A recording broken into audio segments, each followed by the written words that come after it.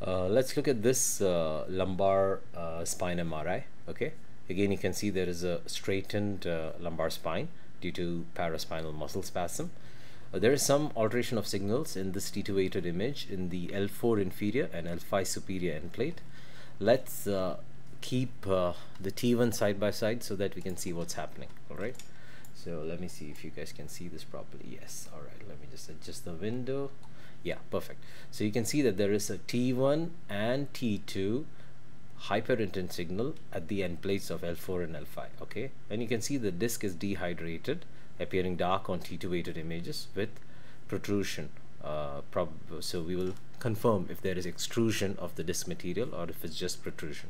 You can see that it is a subligament. You can see the posterior longitudinal ligament pushed away due to the disc that is coming out. Okay, now let's put stir side by side so that we can see what's happening. Let me see if you guys can see the stir as well. Yeah, it's visible. So now you can see over here there is T1, T2 hyperintense, T1 hyperintense, and relatively you would say that it's isointense, or signals are fairly suppressed in the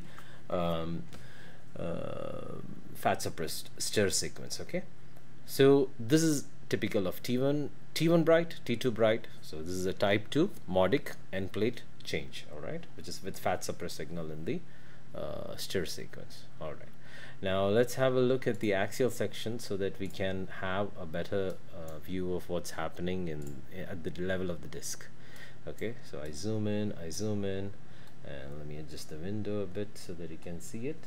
Yeah, I think this gives a fairly good idea what's happening. So you can see here there is a broad posterior disc bulge at L4-5, and if you notice over here, it's more centrally and little towards the left lateral recess.